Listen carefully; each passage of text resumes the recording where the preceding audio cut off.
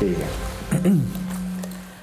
So, hello everybody, thanks for joining us here today. My name is Leslie Ogilvie. I'm the Director of the Secretariat at the Global AMR R&D Hub and moderator of today's session, Race Against Resistance. In the next hour and 15 minutes, we're going to be discussing one of the top 10 global health challenges that humanity is facing today, antimicrobial resistance, and in particular, the current antibiotic development and access crisis.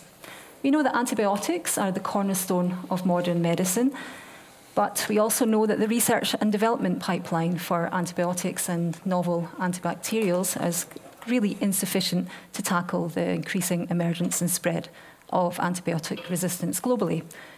So current predictions show that we're set to enter a post-antibiotic era by 2050 if no action is taken now.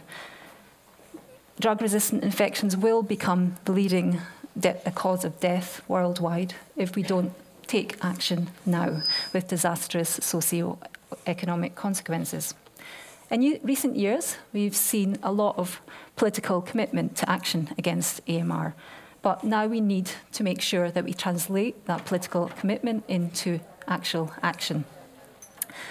And this is what we want to explore today. How can we encourage more action and more accountability in AMR, especially in the face of a growing antibiotic development and access crisis?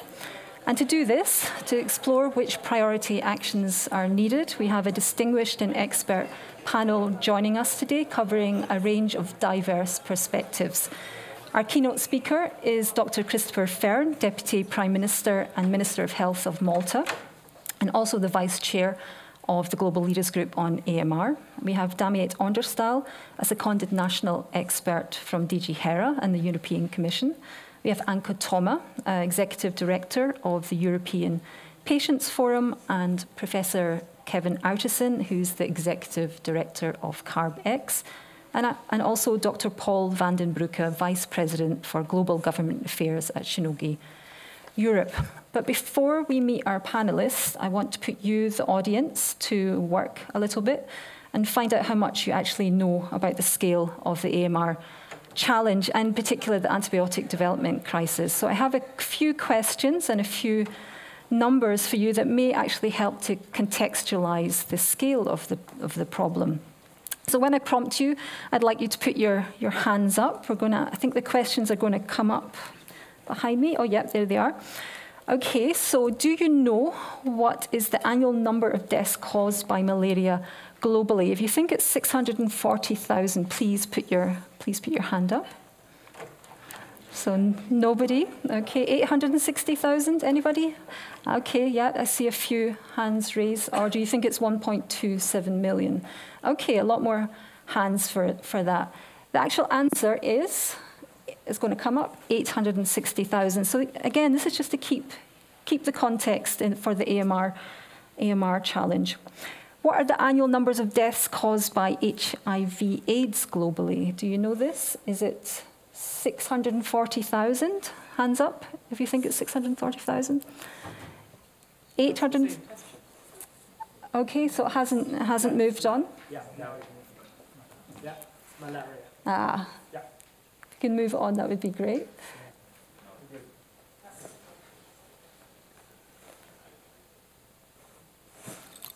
You're good now. Ah, there we go. Okay, but it's still the same, it's still malaria. Yeah, that's right. Okay. HIV. Okay. Oh my gosh. Okay. I'm like mad. Okay. But actually, okay. we've seen it already. You've seen it already. You know what it is. So now we've got malaria. So you know malaria is 860,000. HIV/AIDS, it's 640,000. Let's go to the number of deaths caused by drug-resistant infections each year. So if you think it's 640,000, put your hands up. 860,000. A few takers, 1.27 million. Yes, so it's great to see that you do know the scale of the challenge we're facing, AMR. So we have a high mortality rate, but do we have the tools to actually mitigate the impacts of AMR. So again, to put this in context a little bit, let's look at the oncology sector. How many products are in the R&D pipeline for new oncology medicines at the moment?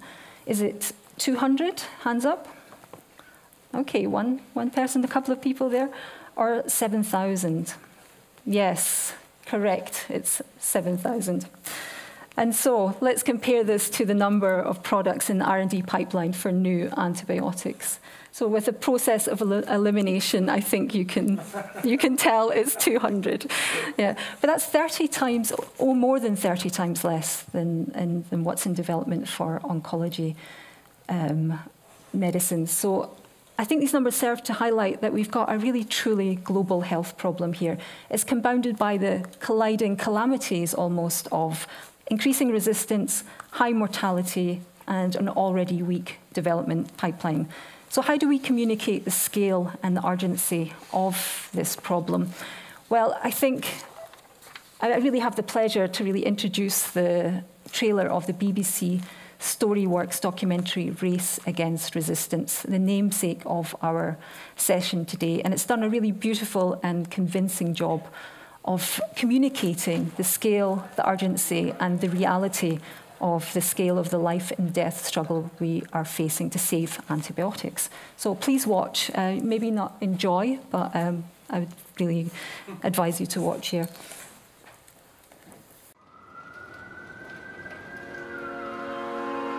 Bacteria have now evolved so that there is resistance in some bacteria to every major class of antibiotic we've produced. In short, the drugs don't work. 1932-sulfite-44-glycylate-5. Antibiotics are the very foundation of our entire medical system. It's built on antibiotics. Chemotherapy erases their infection. Without being able to control infection, without new antibiotics, everything fails. The whole system topples, and with it, so does humanity.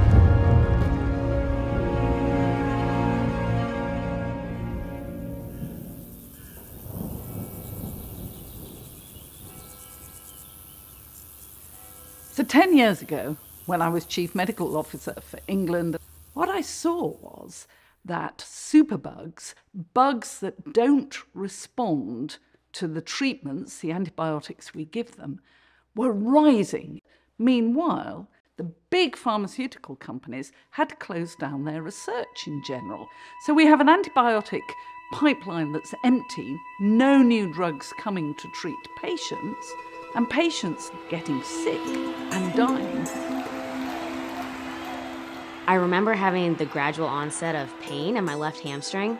I didn't think that much of it. You know, as a gymnast, you're always working through aches and pains. It's just part of the sport. But over the course of the week, nothing seemed to be making it better. I remember meeting my mom, and she took me right to the emergency room.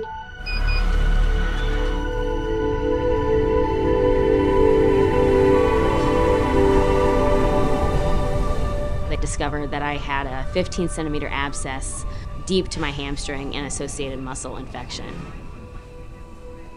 They started me on broad-spectrum antibiotics, and then, within 48 hours, they realized these antibiotics aren't working the way that we thought that they would. In that moment, I was fighting for my life. I remember the trauma surgery team talking to my dad, and my dad coming back in the room with tears in his eyes. Dad, are they gonna have to amputate my leg? And he couldn't answer me.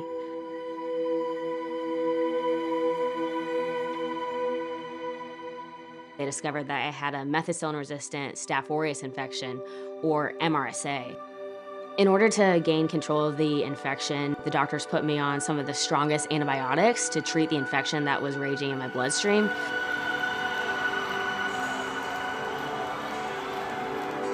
I really didn't have any knowledge or awareness of antimicrobial resistance at that point. I did not think that it was something that I would ever have to worry about.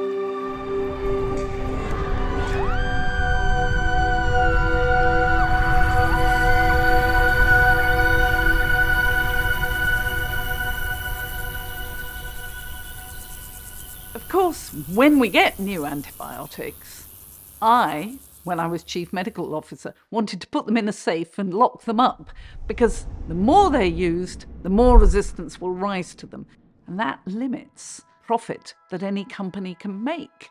In one sense, the drug companies can't win, but I believe they owe it to humanity to do something. What we have to find is a way to pay for the drugs however much you need and use, but keep them like fire extinguishers somewhere safe where they're only used when nothing else will work. The way we have tried in Britain, we're now putting into routine practice, is what's called a subscription mechanism, very like video on demand. You pay a subscription every month, and you might watch one, you might watch none, or you might watch a lot. We piloted with 2 really useful antibiotics, and the NHS sent contracts with those companies that they would supply as much or as little as we wanted to use. So they know how much money they're going to get, and we can husband and look after the drugs so they save lives, but we're not driving resistance. I think quite often about how would my outcome have been different if we didn't have that second or that third antibiotic available to treat my infection. What world are we going to give our children, our grandchildren, our great-grandchildren, if we've lost all the antibiotics and they go back to dying of a scratch they got in the garden when playing?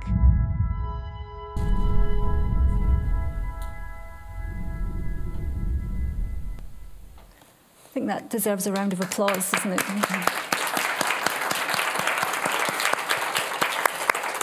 It's powerful. I'd now like to welcome Dr. Chris Fearn to the stage. Dr. Chris Fearn. Good morning. Morning. Good morning. Thank you so much. Morning. So I'd just like your first thoughts on the trailer that we've seen. It was very powerful, wasn't it? It was, and I think a couple of messages certainly that come through. The first is most people are unaware that there is an antibiotic resistance problem or an antimicrobial resistance problem. We heard that for the gymnast who was at risk of losing her limb, it was the first time she actually heard, when it happened to her, that there was a possibility that antibiotics would not work. And if you go out on the street, you'll find 99 out of 100 people who are unaware that there is this massive problem. So this is one of the biggest issues that we have now, which is making people aware that there is this, and it is a major problem, that there is this major problem, because unless there is a public outcry, then many governments, I won't say all governments, but many governments will find it easy to ignore the problem. So this needs to come up on the agenda, and this has to happen. And this has to happen in 2 ways. One, we need more surveillance, so we need to know exactly the extent of the problem. Even people who are involved, we need to know. We have a rough idea of what it involves and the extent of the problem in human health. We have very little knowledge of what happens in the animal world, because they're all interrelated, and we have practically no knowledge of what happens in the environment. And we need the surveillance. So we need this data, because this is what will drive then our campaigns to make sure that it's on the public agenda. And then we need advocacy. We need to make sure that this is coming out, and people are aware of it, and people are a bit panicked. I mean, if you look at what happened with COVID, a lot of the decisions that governments made, maybe not always correctly, were driven by demand on social media and by public clamoring for there was a bit of panic. I'm not advocating panic, but I'm saying that this needs to come up on the agenda. So that's the first point. Secondly, it's happening now. This isn't, I don't know whether you remember with climate change up to a few years ago, we used to say, unless we do this, unless we do that, we're going to have climate change and we're going to have fires, devastating, and floods and heat waves. Well, it's happening. It's happened. It's not. Climate change is happening now, and it's the same with AMR. It's happening now. We need, and this needs to come out. So, so certainly yes. I would say the biggest obstacle we have now to finding, and not just to working out what solutions we need, but to implementing the solutions that we need, including national action plans, is that the general public is not aware enough and therefore not putting pressure enough on the politicians to do something about it. Thank you so much. It's definitely not a silent pandemic anymore, AMR. I was wondering if I may, I was just really interested in what got you interested in AMR in the first place. Well, I am by training a surgeon. So I've seen this firsthand, not on myself, luckily, but I've seen it on a number of my patients. So I've always been aware of this. And then as a health minister, you start to realize that this is a real existential situation that we are in. The OECD just published a report a couple of weeks back. And the OECD is the Organization for Economic Cooperation and Development. Yeah? It's a group, if you like, of about 28 or 29 of the richer countries. But so the OECD and EU and the EU countries, there's data for AMR in human health within this region, and they've just published data which shows that 1 in 5, so that's 20%. Of bacterial infections happening now are resistant to antibiotics. 1 in 5. So that, I mean, 20% of bacterial infections happening now are resistant to antibiotics. It's a very, very big number. Even 1 in 500 would be a big number, but 1 in 5, can you imagine that? 1 in 5 of bacterial infections are resistant now as we speak to antibiotics. And it will get worse. The OECD report estimates that by 2035, so that's 11 years' time, 90% of hospital-acquired bacterial infections will be resistant.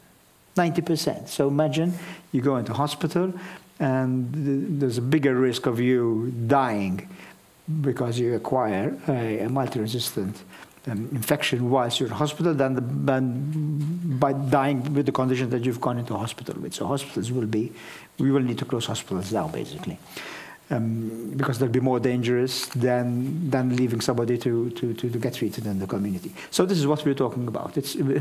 And this is happening now. I go back to the example of climate change. Many of us didn't believe that climate change would happen, but it's happening. And the AMR is happening as well. So we really need to do something about it, and we need to do something about it now. Yeah, the time to act is now. I fully agree. This is a nice link to the work that you're doing as part of the Global Leaders Group on AMR. Could you share some thoughts about that work and your priorities, especially? The Global Leaders Group is an advocacy group. It's a political group. It's mandated by the United Nations, and it's the advocacy limb of the quadripartite organization. So AMR is not only a global issue, but it's also a one health issue. In other words, it's human health, animal health, environment, food security, the whole. So the United Nations mandated the 4 major organizations, so World Health Organization, the World Organization for Animal Health, the Food and Agriculture Organization of the United Nations, and the United Nations Environment Programme. So these are the quadripartite organizations. And these quadripartite organized this Global Leaders Group as an advocacy, more or less, limb for bringing forward AMR. And this is exactly what the Global Leaders Group does. It pushing to bring AMR onto the agenda. Again, the United Nations General Assembly has now asked the Global Leaders Group to lead a high-level meeting on AMR this time next year. And we started to work there after we had the high-level meetings last week in New York. We're now going to AMR. So this is where we are. The good news is that doing something about AMR and investing in AMR is less expensive than doing nothing. So doing nothing on AMR carries a high, not only morbidity and mortality, as we've been talking, burden, but it also has a very high financial burden. And again, I refer back to the OECD report. Every euro that you spend on preventing AMR now saves you 5 euros down the line. So the benefit to cost ratio of investing in AMR prevention is 5:1, which is high. So if you ask any investor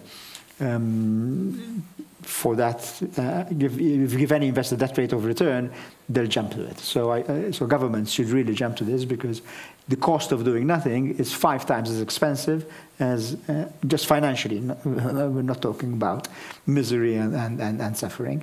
Just financially, the cost of doing nothing is 5 times as expensive as tackling AMR today.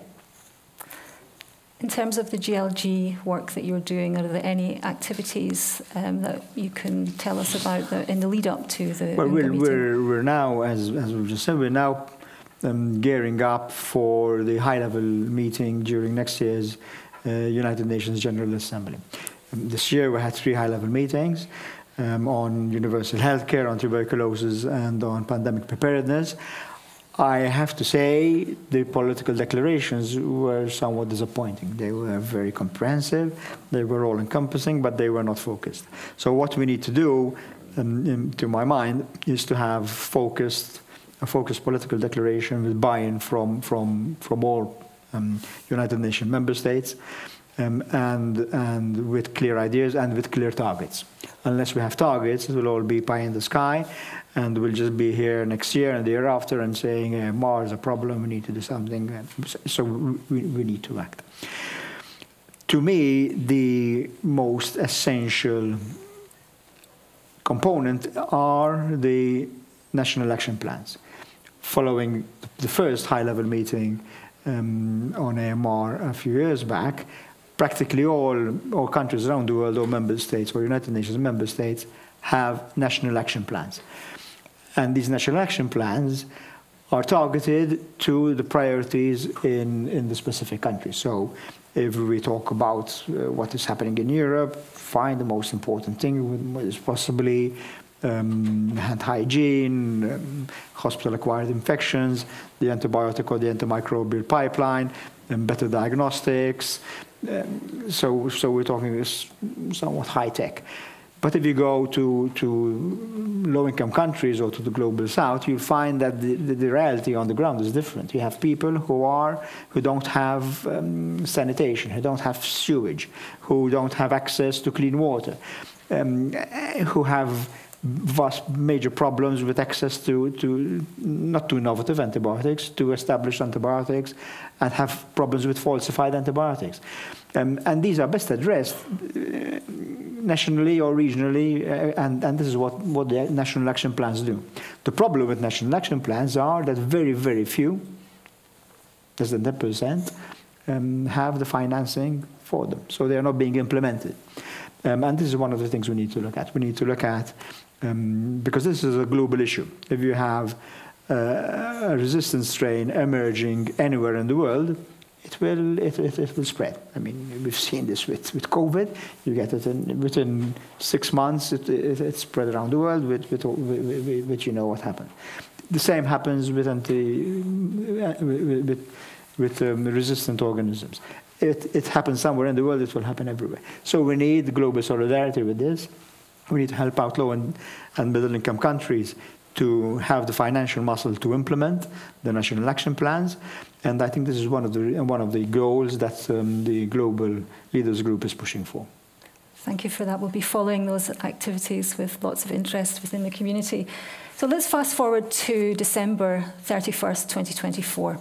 What's success going to look like for you on that date? What's on your wish list? Well, let's be, antimicrobial resistance will not disappear by December of next year. But what I would like to have happened by this time next year is to have a global agreement on targets. Now, targets might not have to be a single target which is applicable for everyone. Indeed, there are some countries who are so well advanced in the control and, for instance, in the consumption of antibiotics or in stewardship, even in veterinary medicine, that cutting, they're already high enough in the targets so that. For them, saying you have to decrease by another 50% doesn't make sense because they're already there. Conversely, there will be other regions, other countries where it will be unrealistic to expect, for instance, where poverty is prevalent and people depend on one or two cows for the livelihood. The situation is completely different when you're talking about farming in this situation to farms where there are 1,000 cattle and we're talking about, it's not livelihoods now, we're talking about profits. So we need targets, but targets need to be specific to specific countries and to specific regions. So possibly, again, targets might have to be linked to the national action plans because the national action plans, as we are saying, are specific and are tailored to the specific realities in different countries. So if you ask me what would be success, what would success look like by the end of 2024, I would say this. I would say that we would have agreed that national action plans have the financing to be implemented and that this financing is linked to specific targets which are agreed upon by the different member states. That sounds like a good target to be wishing for. We're really interested in the AMR R&D targets, by the way, but that's a conversation for another time. Looking at Europe more specifically, what important actions can EU member states and the European Commission be implementing right now? Well, as you point out, this is one of the areas where cross-border cooperation and collaboration makes sense. So by its own, by necessity, a lot of healthcare delivery is country-specific and therefore falls within the competence of the individual countries, even within the European Union. But then there are some issues, and this is one of them, where cross-border or international, regional or European collaboration makes sense. We've just passed through, we are in the calm between storms when it comes to pandemics. So we've just passed from one pandemic, we're going into other. If you want to say AMR is another pandemic, fine, climate change is another. But certainly we're in between pandemics in the infection sense, if you like. Now is the time to have the pandemic preparedness agreed on and implemented. And the AMR, or tackling AMR, has to be part of our pandemic preparedness program or treaty, if you like, or whatever you want to call it. It's not being easy to implement. People tend to forget what we've just been through less than 2 years ago. Ministers change, people change, agendas change. Governments have different pressures. We need to keep health on the agenda. We need to make sure that health is indeed prioritized, and we need to keep AMR on the health agenda itself. Which is why I come back to the original point, which was the point made by your video clip. We need people to be aware and to be frightened and to push the governments and for government action against AMR to be actually popular, because it involves money, it involves government governments siphoning off or directing money from elsewhere onto AMR. And at the moment, you are all aware, because of different reasons, government spending is tight at the moment. And unless the AMR is perceived to be a popular way for governments to spend money, unfortunately, we are in an age of populism where governments not necessarily do what is strictly right, but do, to a certain extent, what is popular. We need to accept that reality, or we need to, if not accept it, be aware of that reality and make sure that AMR is high on government's agendas. I think it's a great place to pause for now, and thank you very much, Dr. Fearn. It's been an absolute pleasure. Thank you very much. So it's now my pleasure to welcome the rest of the panellists to the stage. Please come up.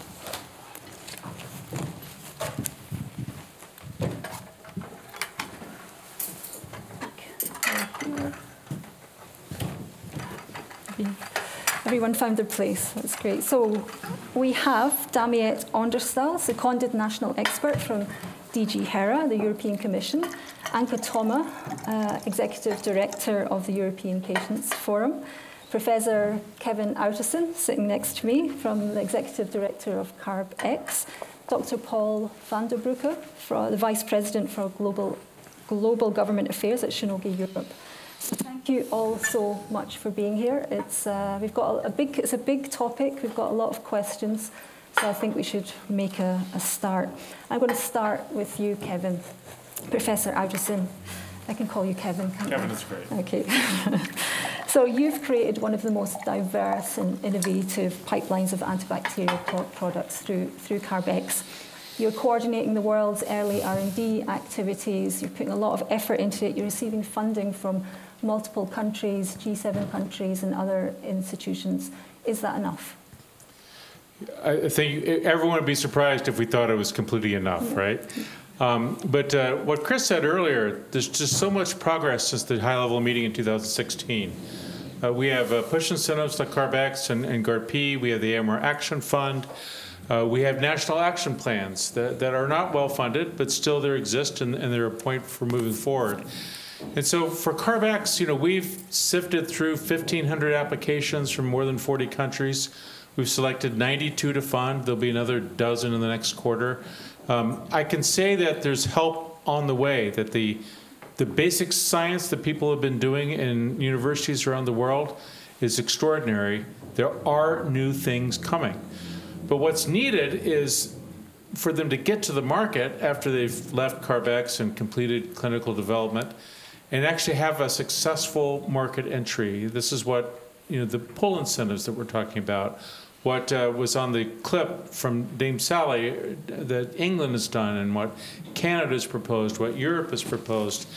If you were skiing, it would be ridiculous to say, what do you want, the skis or the boots, right? I mean, you need both, right? And for antibiotics, we need the work that we're doing and other push incentives, but we have to finish that job with an economic case so that the companies aren't bankrupt.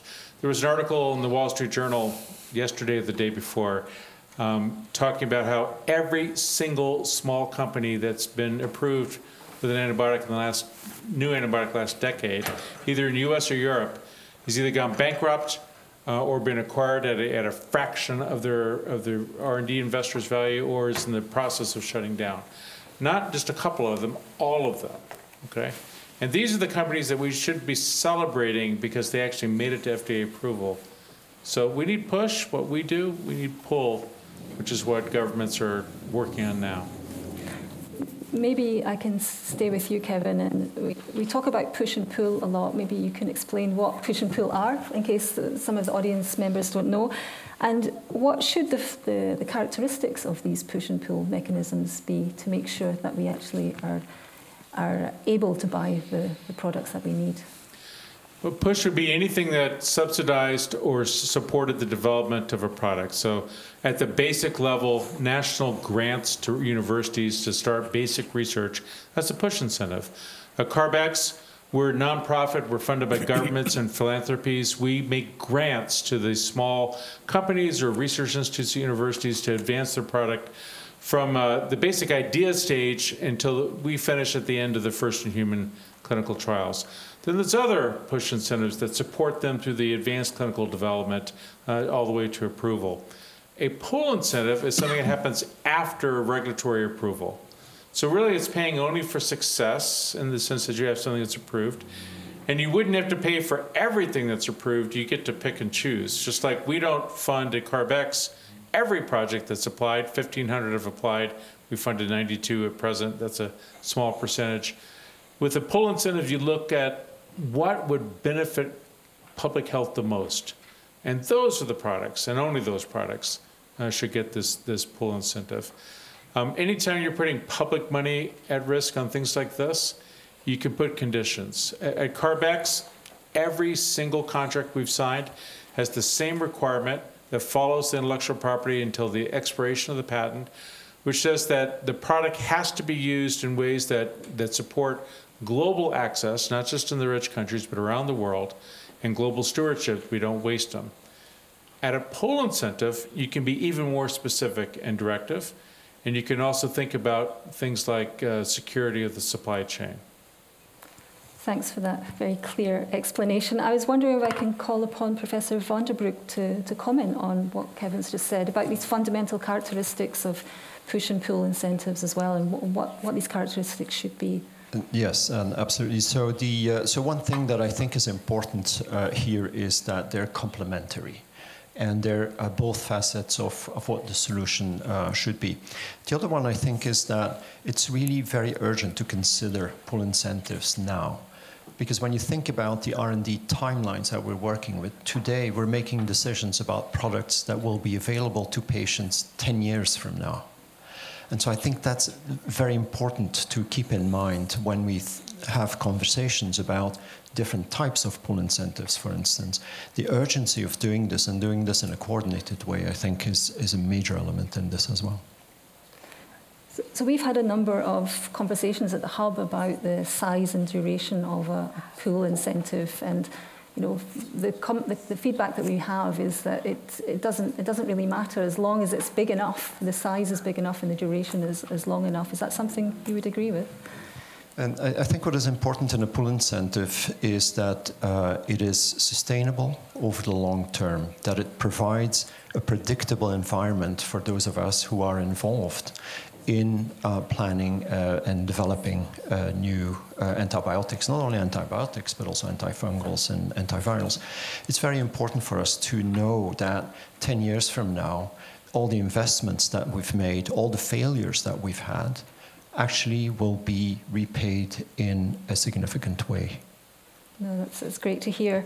I mean, I'm going to stay with you, Paul, actually, if you don't mind, because Shionogi is one of the few companies that are still on the market, sort of developing innovative antibiotics and actually bringing them to the people that need them. Can you just tell us a bit more about the ethos there and what your plans are in the future? Sure. So infectious disease is in the DNA of our company. It has been for the past 140-odd years. And so it is something that we spend probably the largest percentage of revenue on of any large pharmaceutical company. And so, and we're developing, we're one of the few, as you said, still developing drugs. And this is particularly important when we realized that a few weeks ago, actually, one of the major players pulled back. And so, which is a major loss for our fight against antimicrobial resistance. So I'm very proud, actually, to be part of a company that is still willing to take the risk to do this. The second thing also is it's not only about product development, it's also about providing the tools for adequate antimicrobial stewardship. And so we're part of the VIVLI AMR register, where we share the surveillance data that we have. Also, other companies share that. That helps researchers focus their research efforts, but it also helps with antimicrobial stewardship efforts and how to focus these as well. So that's part of what our overall responsibility is as well in this field. And then also we're part of a number of partnerships. Perhaps the most important one of these is the CARB-X agreement that we have. So with Global Antibiotics Research and Development Partnership and the Clinton Health Access Initiative, where we are aiming to provide access to one of our antibiotics in low and middle income countries. And that also has a stewardship component and also a manufacturing component, where we actually just signed, well, the partnership just signed an agreement with a manufacturer to produce that antibiotic for LMICs. And then finally, we're also involved with AMR Action Fund, where industry has put together a $1 billion fund to fund the development of up to 4 new antibiotics before 2030. Congratulations on the excellent work that you're doing. I can almost describe it as a unicorn, in a sense, you know, this magical being that's actually doing great work. I just want to stay on this idea of push and pull incentives and how they can really complement each other.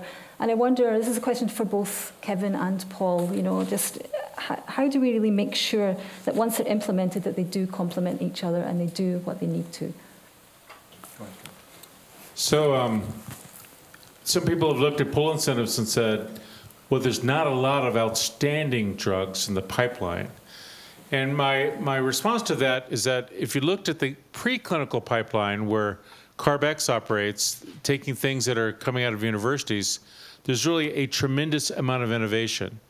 And if you give it time, the products that are graduating out of CARB-X will eventually make it to phase 2 and phase 3 and eventually be approved. It'll take another 5 or 10 years. So if you want pull incentives to succeed, you need push incentives that are focusing investment on innovative things. And if you want push incentives to succeed, what we do, I need the companies, when they eventually get approval by EMA or FDA, not to go bankrupt. I don't want the Wall Street Journal to publish an article in 10 years saying it's still happening. So these things are complementary and mutually dependent. You need both. You can't ski without the ski or the boots. I guess you could try, but it would be a mistake to try. And they also address 2 quite different phases of the R&D process that need different involvement of capital, skills, and also involvement of different organizations. And so it's very important for companies that are very good at developing drugs, at bringing them in phase 3 and to market, that they have this constant stream that comes up from academia, from smaller companies, of products that are being developed. With the help of push incentives and with the help of pull incentives, we can get these over the line to patients. Thanks for those clear explanations. I'm learning a lot here as well. I'm going to now sort of ask Damiette now about the European perspective. We know that a lot of stakeholders are calling for action on push and pull incentives, and so it would just be interesting to know what the plans in terms for the European Commission, what they're doing in this respect. Thank you, Damiette. Yes, of course, thank you very much. And I would like to start with the fact that it's really indeed a team effort from the Commission. So it's not only DG HERA working on the push and pull incentives, but it's very much a collaboration. So if you look through the pipeline, and I would quickly go through, then on the push incentives, so to say, RTD has done a lot in the past already through Horizon programs. And we're going to continue that work with the One Health platform in 25, where we allocate another 100 million to the push incentives. On top of that, HERA has included in HERA Invest AMR innovations. So companies could request a grant at EIB, which is in theory a loan, but should help investors to make it more interesting to go for that. And if you then move on further in the pipeline, so to say, to the pull incentives, it's also very much a team effort, I would say, because DG Sante put the data protection voucher in the pharma regulation, which is right now under negotiation together with the member states. And HERA conducted a study earlier this year, which was published, in which we evaluated different financial pool incentives. We had 4 different mechanisms evaluated in that study. And you could see that they are very adaptable towards the situation. So the amount of money you can decide and the mechanism whether you would like to incentivize development or access or both, so to say. And even with the voucher in place, it's very important that indeed, like Kevin said, if products make it to the market, that the companies do not go bankrupt. For example, in Europe, if you look to the statistics since 2010, 14 products reached the market or EMA approval. But less than half of those products are widely accessible in Europe, even better. I think you can consider 3 products widely accessible in Europe, and more than half not even accessible in half of the member states. So where we're looking into at first for HERA is under EU for Health 23, to be very much inspired by the Swedish model and look into EU multi-country pool incentive for access and availability, because those products need to reach the patients also in smaller member states. Thanks, Damia. It's great that you're mentioning access here, because we haven't actually spoke about that at all up to now. But I'm going to go to Anka at the very end there, and I think it's very important to get the civil society and patient perspectives. And why should European citizens actually be concerned about AMR in the first place? Why do we need a patient representative for AMR? Thank you. Good morning. European citizens have to care about antimicrobial resistance because it can affect any one of us. We saw in the we saw in the trailer of the BBC that a healthy athlete had an antimicrobial resistant infection. It came out of nowhere and it nearly killed her. This can literally happen to anyone, but the reason the patient community, the chronic disease patient community that I represent, cares about this is because chronic patients are intensive users of healthcare, and through that they are more exposed to bacteria that occur in first immunocompromised patients, surgery patients. All surgery patients depend on antibiotics. Cancer patients, people on immunosuppressants, transplant patients, a huge community, millions and millions of people are exposed to bacteria. The ICUs are, intensive care units are, I'm trying really hard to not use abbreviations. Intensive care units are teeming with hospital-acquired infections. Most of those infections are resistant to at least one strain of antibiotic, one type of antibiotics. So it's really, really important because it's this sort of boiling a frog situation. It's been growing slowly, and we kind of take it for granted that you go to a hospital and you're at risk of catching something, but we shouldn't take it for granted. And it's important also because any use of antibiotics can make bacteria learn, evolve, and develop resistance. So prudent use is crucial. But prudent use alone is not enough. Much as we've made so much progress in stewardship, it is not enough. So from a patient perspective, what we want to see is that alternatives are available and accessible. So that takes me to access, but also to the societal importance of it. Thank you, Anka. You really highlight the crucial facets of the patient perspective and the the importance to all of us and why we should be caring about the antibiotic development and access crisis. We know that patient advocacy has worked really well in other areas such as oncology, but it doesn't seem to be working so well in the AMR field. What's going wrong? Can we actually learn lessons from other areas and share that knowledge in any way? I think, well, we haven't cured cancer, so patient advocacy hasn't achieved its full potential in this, and only about 5% of rare diseases actually have treatments. So we're far off. Now, in antimicrobial resistance, patient advocacy, I'm saying this with all humility, I think we need to get more vocal and we need to get more active, and we need to, and it's something that we at EPF really want to invest our time and efforts in, raising awareness of this. Because outside of this room, what Minister Fern said earlier, most people don't see it. It's not obvious because we kind of take it for granted.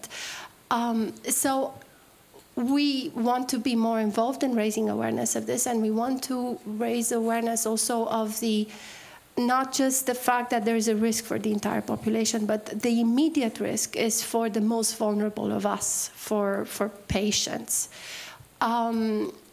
So I think our first role is really in raising this awareness, but also we want to be working with all stakeholders to bring the patient perspective into, and the patient voice into the development, early development, like with every drug, early development, but also later stages and post-marketing surveillance. So we have a lot of work to do, and we're very committed to doing it. Thanks, Anka. I think the film that we've just seen, the trailer, is a really good example of how we can turn up the volume a little bit and make people a bit more aware. So, yeah. Completely agree. Yeah, thanks. Damiette, I just wonder if I can come back to you and just, we're here in Europe, we're at the European Health Forum here. And I'm just wondering if we can think about what the Commission can do in terms of knowledge sharing between EU member states. You know, we talk about this a lot, and the hub as well. You know, we have 17 different countries there, and we try to say, okay, if we're going to talk about pool incentives, we need to sort of be speaking to each other as well. And I just wondered if you have any sort of thoughts on that, how we could better knowledge share and track progress in terms of what we're doing. Yes, thank you. I think for knowledge sharing, it's indeed very important to not only share the experiences of the program, like the evaluation of the pilots in the UK and in Sweden, etc., but it's also very important to select wisely, as earlier said in this panel. So what we are going to do is to establish a platform, not only with member states, but also with other relevant stakeholders to discuss these matters. It's important to stay connected to international fora to indeed align with how we aim the pool incentives, so to say. So it's a joint effort with a fair share of all the continents, so to say. And this platform will be established under HERA, but we will also include the platform of the to-be-established Joint Action JAMRAI 2, where there will be another platform with stakeholders and member states. And to track the progress, it's of course the evaluation of all these pilots, but something completely different but very hands-on and practical, I would say, is the establishment of wastewater surveillance and the sequencing capacity building we're doing in EU, but also outside the EU, because then you can really see the impact in reality, so to say.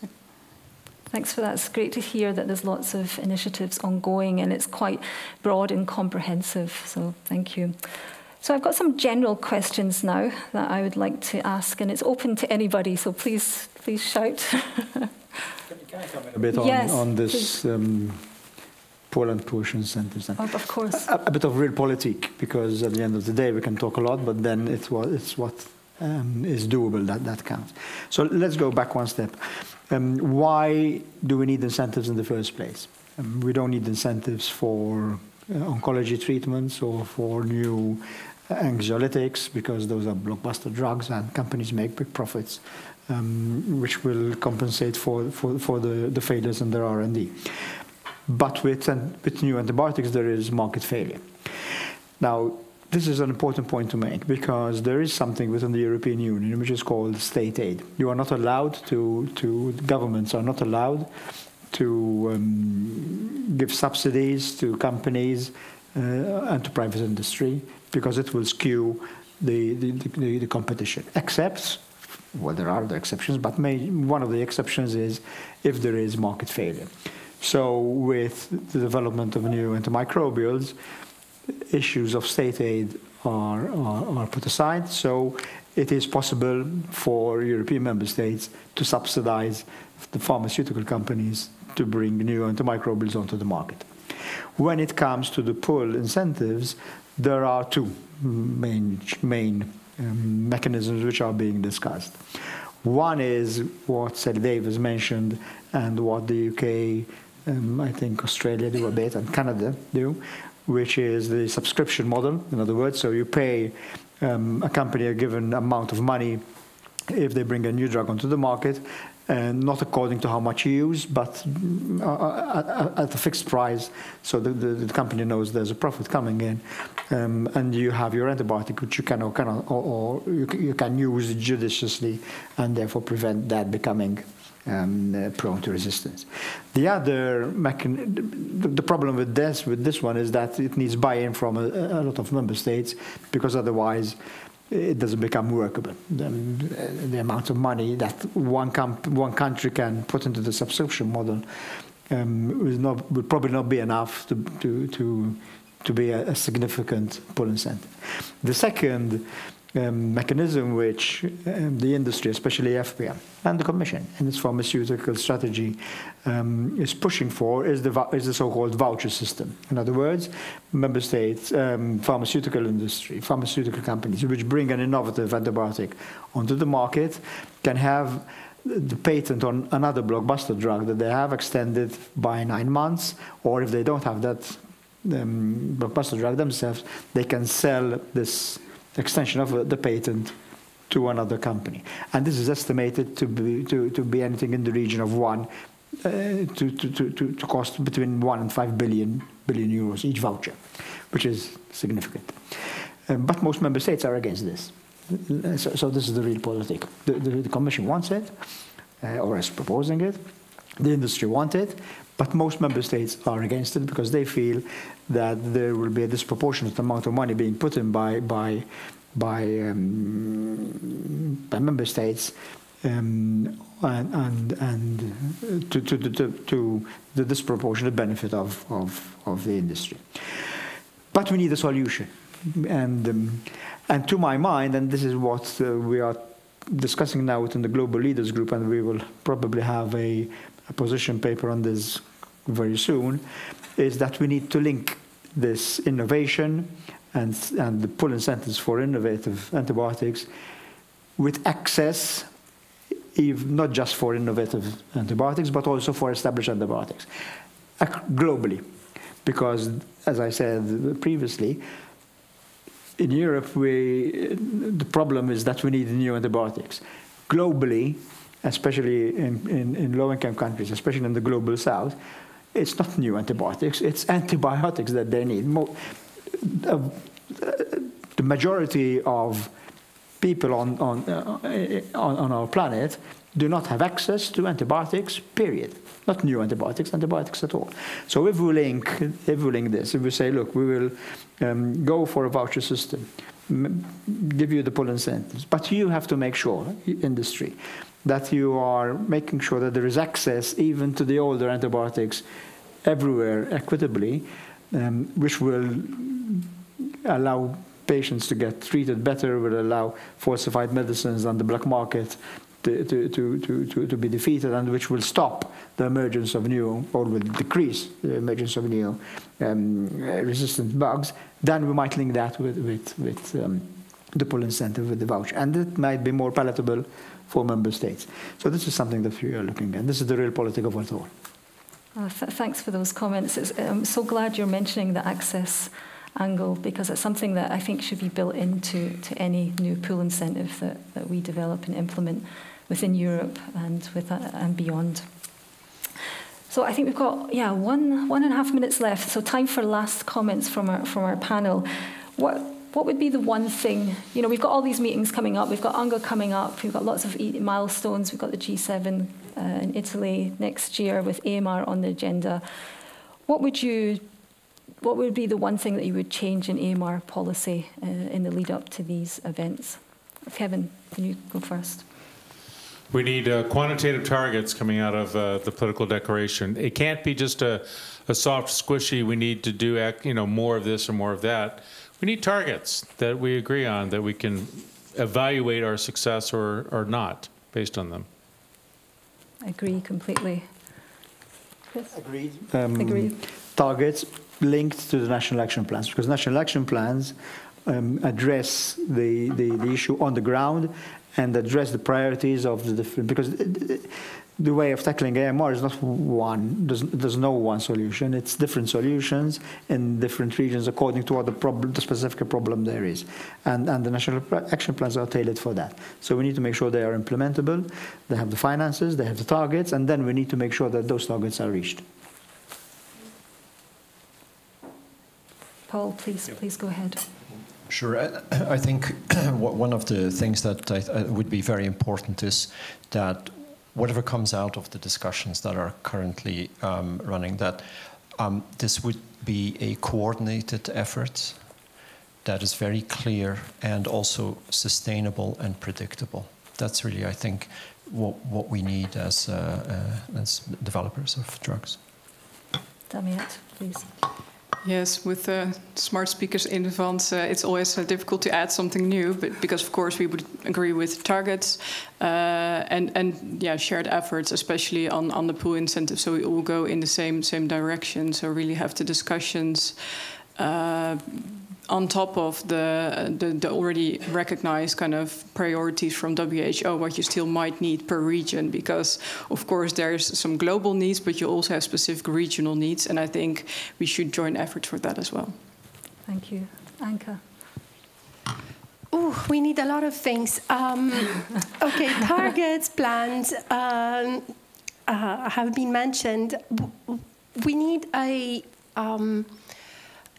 an iterative process that ensures both innovation and access and availability of these of antibiotics, so that we basically safeguard modern medicine as we know it, so that we can continue benefiting from the innovative treatments that are developed in other areas. Thank you very much. All very pertinent points that we should put together and bring to the political powers. And we've got one on the stage already, so that's great. I'm going to open the floor to questions now for our panel. Please do. I think we can get a microphone here. Yes. Yeah. Good morning, and thank you very much for such an interesting engagement. My name is Mada Henry Magwiti, and I am from the European Public Health Alliance. I coordinate as well the European Alliance for Responsible R&D and Affordable Medicines. I do agree to all what you've said, but I need to highlight some key messages which resonate to the positions that the Alliance has been pushing forward. For instance, access, affordability, and availability of medicines for every citizen. And at the heart of it, Honorable Minister did mention that we actually need to have the interests of the people indirectly put. But that is exactly what we want to see. We want to see that, companies that are engaged in this space, we want to see the viability of these companies. And we want to see as well transparency on the kinds of funding that they receive and what they engage with.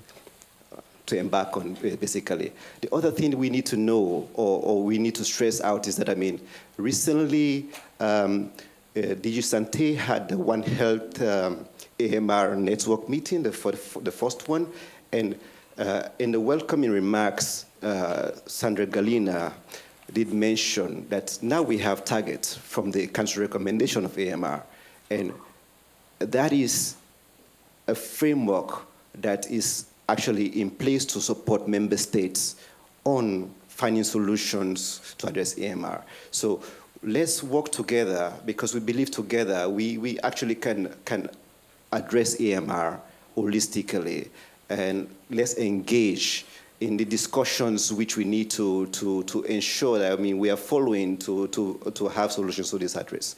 Thank you. Thank you. It's the power of collaboration and cooperation. Any other questions, please?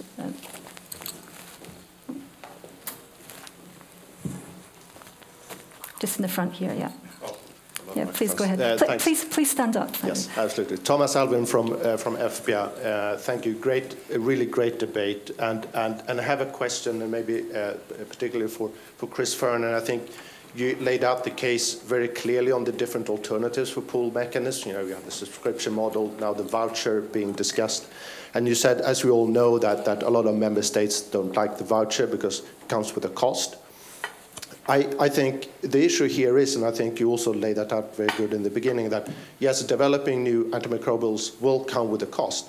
And also, as you said, the scale of putting, if we're going to do it through a subscription model, all countries need to put money in the pot, and it will be the same cost. I mean, these will be the same cost. We can channel them through different ways. So I'm just wondering, how can this be, discussed in Council in a way that doesn't reject a model that is on the table and would be viable and that would reach the scale? And we have the legal basis for in the EU legislation. Not dismiss that without doing something else, because as you said, this is urgent. We need something now, and it needs to be at a certain scale, and it will come at a cost. But the cost of inaction, as you said, are so much higher. Yeah. Would you like to take? Well, of course, FPR, for those who maybe don't know, you're the industry, so you represent the industry, which is exactly what you want. Basically, more money to be able to produce, to eventually have more profits. Let's be honest about this, which is fine. There's no problem with that. Governments, and I think Kevin made this point, governments have limited budgets, and they have responsibility of how to spend their budgets. And as finances get tighter, as we come out of the emergency mechanism, which allowed member states to exceed their deficit by more than 2.5%, and this is going to happen now in December, governments are going to be even more aware of where they are putting their money. And they will probably choose to put it where there is, where it might be a bit popular to do so. AMR at the moment is not, which is why we need to go back to what we said originally. We need to push this up onto the agenda, because you are right, there is market failure. Unless we put in money, we will not get the new antibiotics. Let's make it clear. Development of new antimicrobials is not the only part of the jigsaw of the solution to tackling AMR. It's just one small part of it.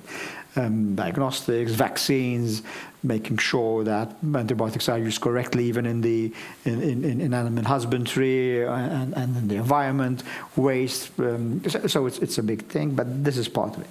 And certainly this is going to need money put into it, because, as you say, there's a cost to this. I think we need to convince member states that this is something which is worth doing, which has to be done. But I think we need to link this to access, because the message has to come across. The development of a new strain of multi-resistant organism anywhere in the world will affect us. So we cannot ignore the situation outside of Europe. So pushing to have access within the global environment I think will make the funding of new antibiotics by pull mechanisms, whichever one eventually we accept, more palatable for member states. Thank you very much. Do we have any more questions in the audience? Yeah, please stand up. Hi, I'm Catherine Guinard. I'm Europe Lead at Wellcome Trust. Thank you. This is an amazing panel, and you've made a really strong case for having really powerful, meaningful targets coming out next year, and also some really compelling health and also strikingly powerful financial arguments for doing so. And I suppose kind of building on your comments just now, Mr. Fern, about raising this issue up the political agenda, I suppose my question would probably be to you, kind of, how do we do that? It seems to me that the case is so there. Obviously, appreciate that political agendas are very full. There's a lot of issues that need money spent on them. But in your discussions with other governments, what is it that, as health advocates, we're missing? Like, what more do we need to be making the case for? Kind of, what more do they need to know for this to be a reality? Thank you. Well, I know the Wellcome Foundation is very much into this. I'm very grateful for your input on this and for your leadership. I think we've made this point already. Unfortunately, we are in the age of populism. Possibly this is one of the side effects of democracies, that you need to go after votes, and that not governments, political movements have now, over the last, if you ask me what's changed politically over the last 20 years, I will say that the middle ground of politics has collapsed, and we are now in the extremes, and that becomes a populism now. So if you look what's happening, not just in Europe, but in America, in Britain, populist parties or populist leaders win. This is what is happening. So unless something is popular, it won't happen. Unless there is the demand from the ground for governments to do something about AMR, the governments will just find it more difficult to do the right thing. Some of us will, but it will be more difficult to do the right thing. And remember, financial decisions are not taken by health ministers who know what is happening, or some of us know what is happening. Financial decisions are taken by finance ministers, and eventually by prime ministers, and unless there is this push from civil society more than anyone else, this won't happen. Thank you very much. I think Damiette wants to. Yeah, if I may add something, I think with AMR the challenge might be that we need to convince people that profitability is needed. It's not always a bad thing, but it has a bit of a bad connotation, so to say. So what both ends from the bargain, so to say, need, both the patients but also the companies, is predictable profitability. Because the governments need to know what it will cost, and the companies need to know what they will receive, so to say, to find investors for the R&D. So I think that's something where we need to work towards, and to reach that, it might be easier to start with something like, for example, scaling up indeed the Swedish model of revenue guarantee for access and availability, because if you then can showcase, even in smaller member states, that it actually reached the patient, that you reach something. I'm not a Minister of Health, but I've been working in the ministry for years. It's easier to show to the Ministry of Finance as well, if you can see like, hey, but it's actually working, these pilots have effect. So if we scale this up to something else, the impact might even be bigger.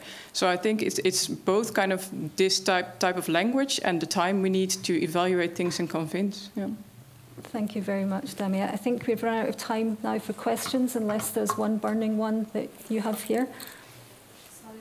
Questions about the national action plans in regards to what mechanisms exist to ensure consistent approaches, greater coordination and collaboration in order to have a global impact, and what to do to ensure that they are implemented.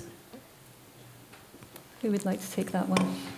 Within Europe, there's a mechanism. So the ECDC does a review I think every 3 years with member states to look at their action plans. So there is that.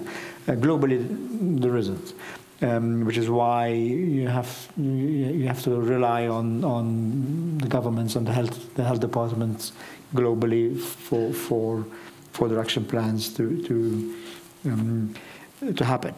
It's not, if you look at most action plans around the world, they say the right things. They say, they do the right noises. It's implementing them, that's the difference. And as I say, 90% of action plans do not have, are not costed and do not have a financial line item in the budget for that. So that's what we need to tackle. Thank you very much. I think that's all the time we have for questions again. Okay, I think we've got a few minutes left for a wrap-up. I think you can all agree this has been a very enlightening session. I've learned a lot. I think we've got some concrete steps there for the next steps. We have the solutions for the antibiotic development and access crisis. We need to implement them now. From the discussions from our panelists, the different aspects I'm hearing is there should be more aligned and coordinated action across the push and pull spectrum. We need predictability in financing. We need to implement national action plans and finance them appropriately. We need realistic and feasible targets for AMR R&D. We need to benchmark progress, and we need the stronger inclusion of patient voices at the very beginning of the development process. And of course, access, that should be built into everything that we're doing from the very beginning. I think we need to be bringing some of these comments, some of these recommendations and concrete next steps to the Spanish and Belgian presidencies next year, as well as to the Commission. They can consider them. Let's write them up. Let's give them to them on a plate. And we've got a lot of meetings coming up. We've got the UN high-level meeting on AMR. We've got the Italian G7 presidency next year. There's a lot to do. This is the time to act now. Let's do it together. What else? Half an hour, take half an hour out of your day and go and watch that full documentary. It's powerful, it's beautiful.